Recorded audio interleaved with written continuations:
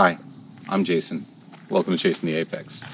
So we're going to do a little driving today. I've got, courtesy of a good friend of mine, he's in an earlier video, his name's Eric Parkhurst. He let us borrow his MX5. Now, we didn't tape this car earlier, simply because we wanted to make sure our videography and our audio is a little better.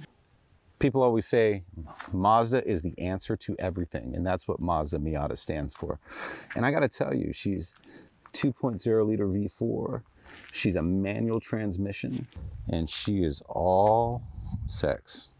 I got to tell you, everybody always asks me, Jason, what should my first mod be?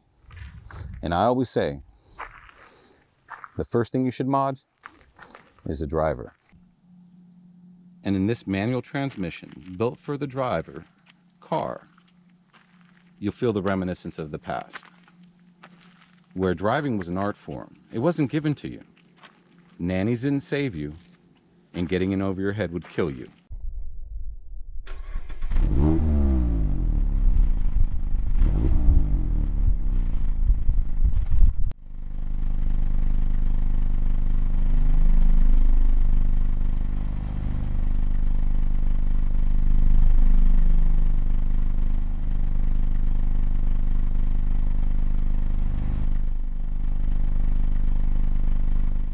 And she's really something.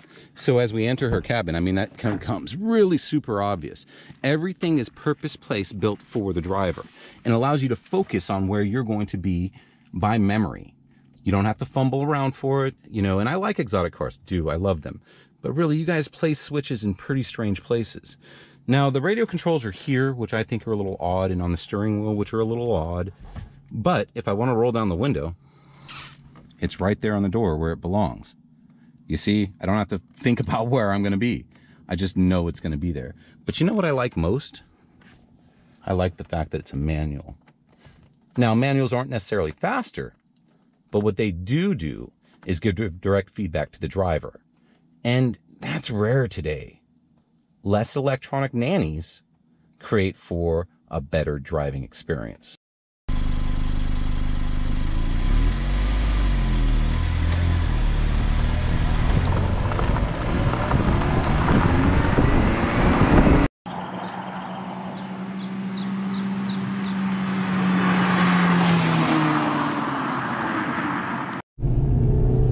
So I love this car, and I'm really super jealous of Eric for having it. And I drove it side by side with my 4C, and it's really an engaging vehicle. You're not messing around here, man. You're running, and you're running hard, and that's the fun of it all. But if you make a mistake, it's gonna kill you.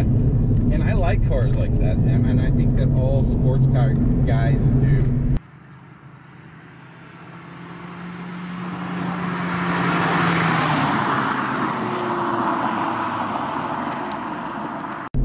And one of the most important things this car does is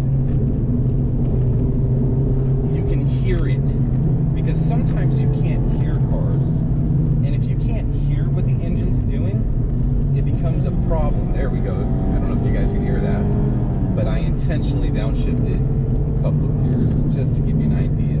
Now it tacks all the way up to about 7, then she gets a little goofy. What you want to do is you want to lower those G's mid-corner and just follow her through. Now, if you're not a sports driving type of person, you could literally leave this thing in third and just cruise. You know, you don't really have to do much. It's not required, you know. But if you like driving and you want to be engaged in what you're doing, this is the right car. And for its price, I don't really know what's better.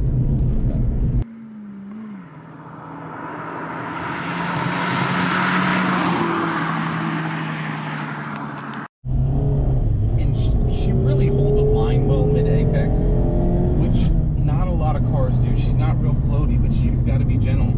She's gonna get a little weird if you get those revs up too high, so you want to make sure you just keep her stable. And that's really the name of the game in driving. It's not about turning the chassis into a pretzel.